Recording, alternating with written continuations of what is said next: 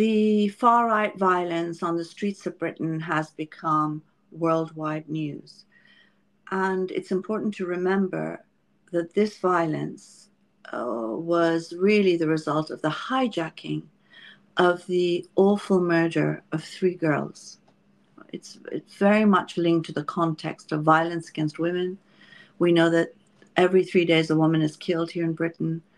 We know that a homicide via knifing, again, that's a very large percentage of those. It's 45% of 46% of homicides in Britain. So that larger context is completely lost as a result of this unbridled violence by the white supremacists and the Christian far right.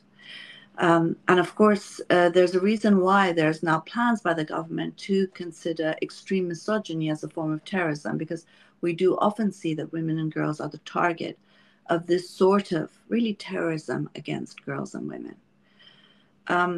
One of the things that, came across my mind when I watched the hatred and the violence that we saw in the streets was that how similar they are to the Islamists and other religious right movements. They've got so many fundamental characteristics that they share. For example, their misogyny, their anti-Semitism, their homophobia, their use of threats and violence, their use of scapegoating, placing collective blame, demanding collective revenge. All of these things that they do. Today it's Muslims and migrants, that's their target. In Islamic states, it's the apostates that are the targets, unveiled women that are the targets. And they're always looking for someone to blame and to vilify and dehumanize. The similarities came to mind, but also how they really use smokes and mirrors and deception and lies and scapegoats in order to hide the fact that this is very much part of a larger right-wing restructuring of our societies and our world. But let's blame immigrants. Let's blame the most vulnerable in our societies for all the ills. It's interesting, Maryam, that you highlight these characteristics. What we've seen unleashed on the streets of Britain very quickly exposed the reality of this movement. It was very clearly, it was hatred of immigrants, hatred of women, hatred of, black people, Jewish people, but pretending to be supporter of Jewish people. Suddenly, very clearly there were, the core of anti-Semitic nature of this movement became apparent, despite the fact that the supporters in the media try to pretend that there's no such thing as the right-wing movement. There's no such thing. These are just concerned citizens. But within minutes, it became very clear, the whole structure of this movement, following a demonstration in Trafalgar Square of 20,000 right-wing supremacists who heard Tommy Robinson's and other speakers blaming everything on the immigrants. It went back to the traditional playbook of the fascist and the right wing. It was very clear. And I think a lot of people were taken by surprise initially, first few hours, first day or two, but people sort of suddenly remembered that this is the nature of this movement is quite right-wing. And I think it would be interesting to have a look at how this is emerged, how the emergence of this movement from the fringes to the mainstream of the political discourse and political life of Britain and European societies and America. It would be interesting to follow this and see how this has emerged. We'll see this, for always been a marginal but very important marginal force within the European and American sort of politics, but really from 2010 we'll see a coordinated effort, the presence in the media. We've seen that on the social media. We've seen how they've actually pushed against the traditional politics, parliamentary or democratic politics, so to speak, in Europe. And the emergence of them are very much linked with a coordinated effort to blame the immigrants. And we've seen that the immigration issue is a really crisis for European mind, because the history of imperial and degrading everybody else who's not European or white, underneath that's been turned into a mainstream politics. And I think that's what we've seen. We've seen the last 15 to 20 years. We've seen that they've pushed against the traditional discourse. They've emerged as a right-wing, very clear agenda. We've seen that in Brexit. Any standards that exist in a society, they'll attack it. Any human rights is attacked. Women's rights are attacked. Um, Equality of sexes, and it's been attacked. Anything that benefits equal pay has been attacked.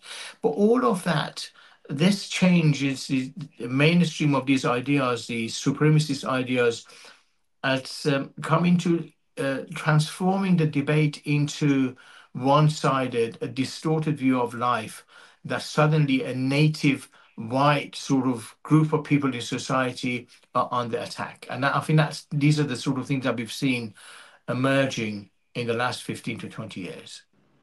As you mentioned, this whole scapegoating of the vulnerable, and this idea that it's actually a legitimate concern.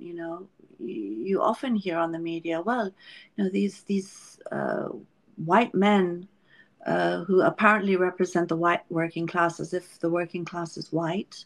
Aren't immigrants and refugees also working class? There's a class component. It's not based on race. Completely forgotten in all of this. And the fact that, oftentimes we hear, well, isn't it a legitimate concern? I mean, it's like asking the Nazis during the Nazi time, saying, well, isn't it a legitimate concern that they have about the Jews? It's legitimate, isn't it? That this is exactly the sort of conversation that they're having about refugees and Muslims and migrants. And the fact it's legitimate in the sense that it has been legitimized, it has been normalized, because it is now part of mainstream discussion. When Suella Braverman talks about an invasion, when Nigel Farage stands behind in front of a poster that says Britain is just breaking because of all these people coming in, that legitimized conversation doesn't necessarily make it true. It's definitely not true. It reminds me of the Iranian regime saying that rivers are running dry in Iran because of unveiled women, or there's earthquakes in Iran because of unveiled women. No, the rivers running dry is because of the Islamic regime's poor environmental policies. In the same way that migrants and asylum seekers, the most vulnerable of vulnerable, are not responsible for the fact that the NHS is at breaking point. There's no housing, there's no limited schooling, the fact that we're in a period of austerity, people are poverty stricken, the number of people who have to rely on food banks, and during all this time the rich have become richer. During the pandemic, the rich have become richer. During this austerity, they've become richer. The poor have become poorer. And who are we going to blame? Not those who are responsible, Tory party, for example, Tory party policies, but let's blame those who have nothing, the immigrants and the asylum seekers who've just come off of boats, apparently. As Chomsky says, consumerism and hate are great ways in getting, let me just go on the exact quote. He says, diversion to consumerism or hatred of the vulnerable is so powerful so that the ruling class can do exactly as they please. And that's exactly what the issue is. So there is no legitimacy to burn down asylum seekers, as there was no legitimacy to gas Jews during Nazi Germany. And I think that's important to recognize. The other thing is this idea of replacement, this concern that we're being replaced by people who are incompatible with Western civilization and with our societies. That's not true. They're human beings. And, they're human beings. And it, what it doesn't look at is how Britain's racist imperial past, for example, has created these routes for migration, in which, of course, cheap labor was brought in order to rebuild this country after the war, and how that's created these sort of links that continue. The refugee crisis. I mean, the majority of refugees, just as a fact, are living in the third world. They're not in the West. But as a human rights issue, what are the responsibilities of Western governments, of Britain, for example, towards people, particularly when you look at how their intervention has created much of the refugee crisis? So I think we can go through a lot of these bogus arguments, and I think, for one, for sure, you should be glad there are immigrants coming to this country, migrants coming to this country. For one, it helps, the food situation. You've got a better cuisine in this country as a result of immigrants and refugees. In fact, what's the number one dish in Britain? It's chicken tikka masala. Thank you very much to the Indians who've come here. At least be grateful you're not eating that same, what is it, really badly boiled cabbage. Or sausage and mash every day. Very interesting. You highlight the cultural, rich cultural aspect of immigration. But I think, as you pointed out, the crisis of immigration is a constructed crisis. It's been created to undermine the cohesion of society. It's been created because people have been made illegal. They were not illegal before. They could come and seek asylum, start working immediately, and contribute to society. As many of us who sought asylum and sought refugee in the 70s and 80s were the clear routes, and there were not crises of immigration. There were no issues. People have started working, contributing, and benefit to society, and there were no issues. It was only became an issue when the ruling class decided this is a business, is a great business to have. The more illegal people you have in a country, they make them illegal because it depresses the wages. The economics of refugee and migration is to depress the wages by making people illegal. The more illegal people there are, the more undocumented people there are. It would benefit the people who employ undocumented people because they don't pay them decent wages. But if everybody is legal, they've got all the benefits like everybody else, they come and contribute, they pay taxes, then there's no issue of. So this is part of a divide and rule and fragmentation of society. You'll see that narrative of broken Britain all the time, fragmented society, the crisis that exists, that narrative constantly being injected to create that bogus sort of scenario. And who benefits from that are the ones who are ready-made. And the imperial psyche of British ruling class, I think, is at play here. You've created a pool of people who they think they're greatest. They're superior to everybody else, and that sort of superiority is a ready-made pool to attract people into to create to this division, creating of division within society. So that's a constructed, a created crisis. As far as I can see, people who working class contribute, working class build things, working class create wealth, and then the more people you have, the more richer society would be in every country.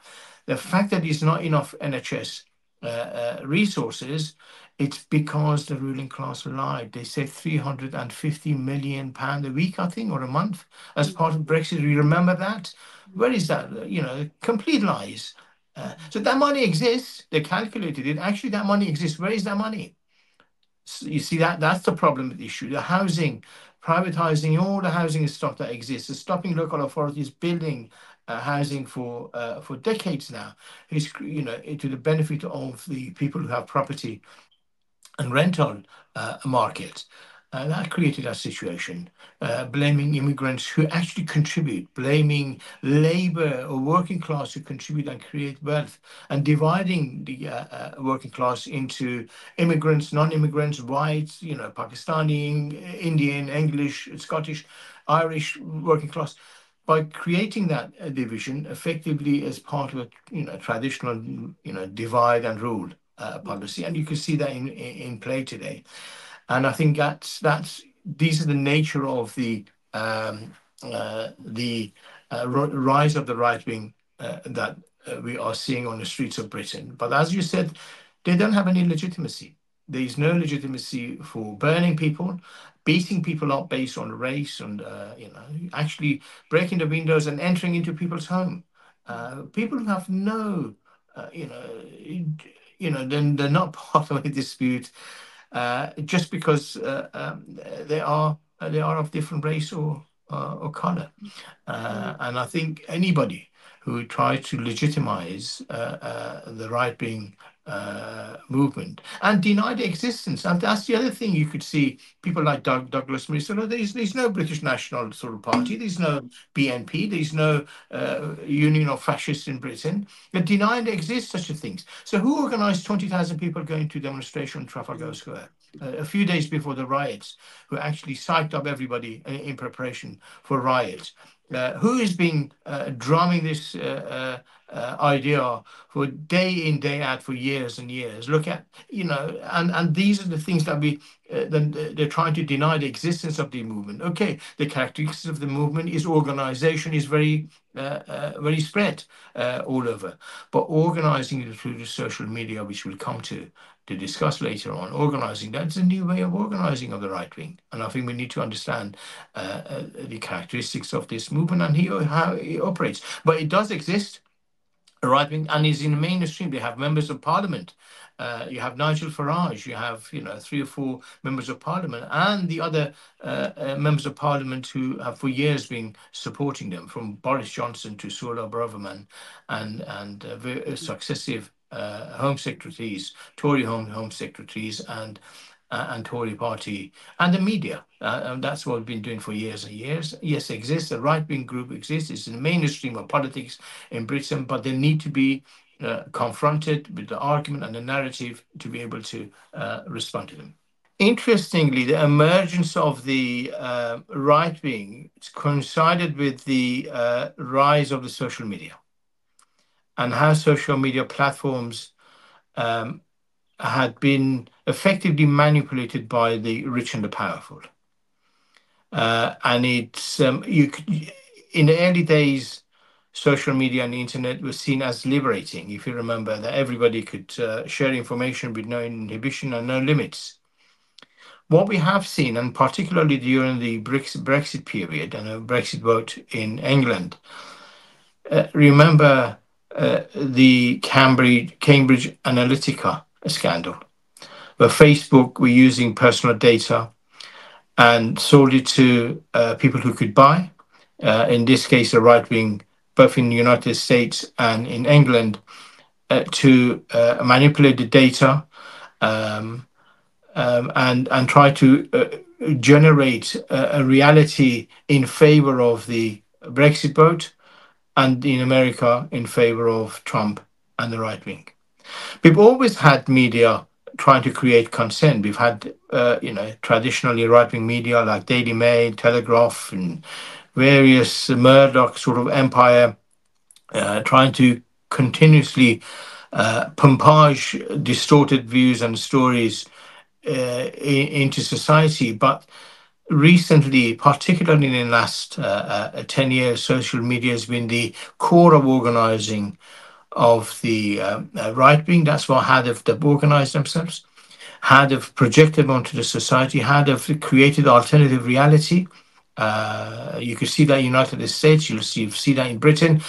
And the nature of that, it's been very apparent and glaring in the recent riots in Britain. The right wing organized through social media. Various groups created, constantly telling lies about the incidents, projecting distorted news and fake news of what's happened into narrative of the right wing and replacement theory, and the native white, the non-existent native white to under attack, and creating that sort of vision and narrative. And we could see that in the with the rise of people like Elon Musk of Twitter, is abandoned any standard that existed, any safety standard. Thousands of people who used to work for under pressure of protests regarding the distorted news and manipulation. Facebook created safety rules. Twitter had to employ a lot of people to counter lies that exist on Twitter and Facebook and Instagram. With the recent years, all of those been removed. Twitter now is cesspit of right-wing propaganda. You'll have all the bots operating there. All the right-wing people like Tommy Robinson and right-wing media constantly promote it. And hence, it's impossible you open your YouTube, you don't see the face of Nigel Farage or Tommy Robinson and people arguing in favor of the right wing. You could see the whole architecture and the structure of the social media, major tech giants, been designed in such a way to promote the right wing. And this is an issue. And that's how the right wing organizes itself. Now, the question then it emerges into freedom of expression. If you want to highlight the issue of abuse that goes on, inciting of riots and hatred that goes on these social media, then immediately you come confronted with the issue. Oh, right, there's a freedom of speech. Everybody can say what they want. But that's not true. Not everybody can say what they want, because a lot of progressive views have been banned, distorted, and actually they can't reach anybody. As you say, Fariborz, social media is being used by the far right as a way of organizing, of inciting violence, inciting hate, which has real effects then on the streets with, their attempts to burn people alive in asylum seekers and attacking anyone who's minoritized or considered the other. But also social media is a platform for anti-racists and anti-fascists to organize. And I think we also have to use that tool, even if it is, has a propensity to promote far right and right wing views, to use it as a platform in order to organize against the fascists and against the racists. And we've seen that happen as well. The sort of far right violence that we saw on the streets was quickly snuffed out, really, by the vast mobilizing efforts, both on social media and on the streets, of anti-fascists and anti-racists. And soon we saw very clearly that actually they're a minority. They don't represent a vast majority of people in this country. And it is the anti-racist and anti-fascist point of view that is very much mainstream, even though you won't get that sense by looking at social media. I think some of the things we can do is, one, make a stand, as we saw in the protests. Quickly, we saw how the sort of far right disappeared from the streets, in a sense, because of this sort of standing our ground and defending asylum centers, citizen advice bureaus, defending minority communities, Muslims, immigrants, refugees against their attacks. And I think another important aspect of the work that we need to do is debunking all of these myths. I mean, when you look at the issue, for example, of migration is a fact of life, in our world today. And as things get worse, more and more people are going to migrate out of no choice of their own. And it's interesting how, when the poor and working class are migrating, really, when you see this attack on refugees and immigrants, it is an attack on the poor and working class. No one ever mentions the migrants. They're not even called migrants, coming on private jets and buying up Harrods and parking their Ferraris outside of, Mayfair. No one calls them migrants. Buying up apartments in London, for example. No one calls Starbucks a foreign company, a migrant company who doesn't pay taxes. This language, this criminalization, the language of criminalization, the language of illegality is targeted towards, really towards the working class and the poor who are forced to flee in undocumented ways very often, which, as you mentioned earlier in the program as well, it has always been part and parcel of the right to asylum. People fleeing persecution cannot necessarily always get visas or proper documents, and they're forced to flee, and they have a right to flee both under British law as well as international law. And the other interesting component about this issue of migration, when we're debunking myths, is 1 in 10 British person is a migrant. They live outside of Britain. 1 in 10. But they're called expats. They're not called migrants, or refugees. They choose to live. They believe they have a right to live wherever they want. I agree. I mean, I believe in freedom of movement for everyone. But it's interesting that when it comes to primarily the poor and working class, then these rights no longer exist. So I think debunking the myths, standing our ground is hugely important. And as a response also to the far right, I think a defense of our common humanity, it's not about, you're not superior if you're white, if you're a citizen. We're all human beings. And this idea of a little piece of paper, your documentation, does not make you a lesser person and does not make you illegal and doesn't make you someone that can be vilified and dehumanized and set on fire as a result. So this demand for